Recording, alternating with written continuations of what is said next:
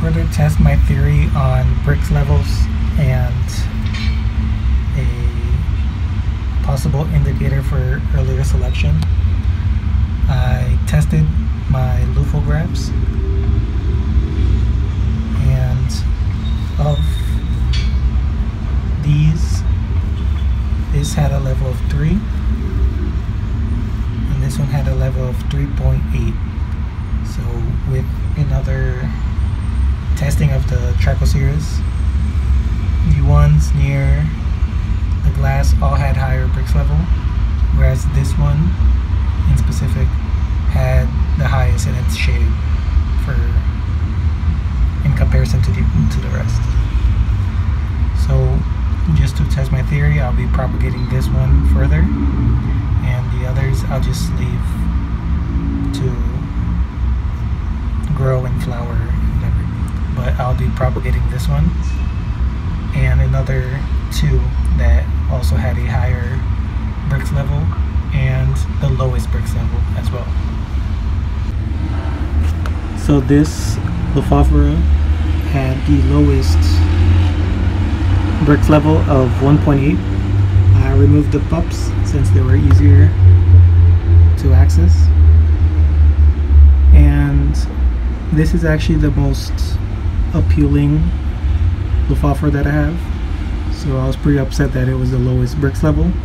Again, this Brix level is a theory. I could be completely wrong, and it has no correlation with the alkaloids. So I'll be further propagating this one, which had the lowest Brix level of 1.8, and this one as well. It had the highest Brix level at 4. The growth pattern is quite similar to this one, but it's much thicker, the ribs, I guess. I also tested the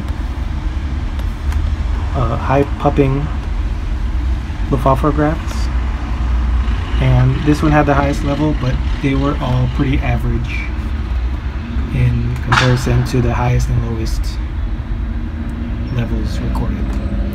So I just removed a pup since the Brix level is uniform, and yeah.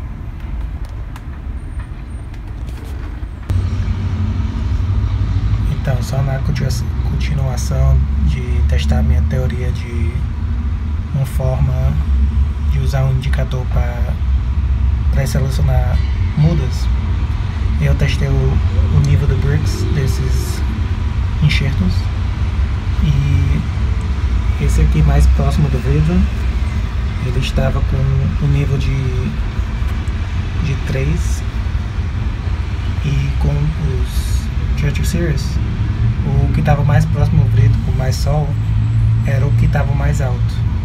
Porém, o que estava mais alto é esse daqui, que estava mais assombrado,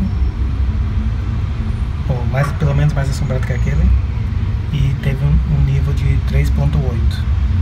De todos, esse aqui é o que pega o mais sombra, que é coberto.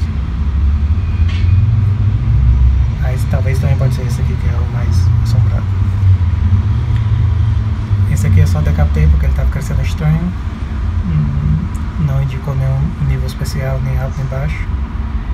Mas esse daqui que eu vou começar a multiplicar mais para testar minha teoria. E uns outros 2 do outro jarro. Um que teve um nível de 4 e um que teve o mais baixo, que foi 1.8. Então esse enxerto aqui era o Lophophora que tinha o nível do Brix mais baixo, com 1.8. Eu tirei os duas mudinhas que estavam se formando, era mais fácil de acesso. E eu gostei desse aqui, que era o mais atrativo nos meus olhos. Então eu fiquei um pouco triste quando eu descobri que era o nível mais baixo do Brix. Teve um nível de 1.8. De novo, isso aqui é uma teoria, eu posso estar totalmente errado e não ter nenhuma coligação de o nível de Brix com as propriedades dele. Já esse daqui é o que teve o nível mais alto, com o nível de 4. Aparência semelhante ao outro que eu gosto muito. E eu vou começar a propagar esse daqui.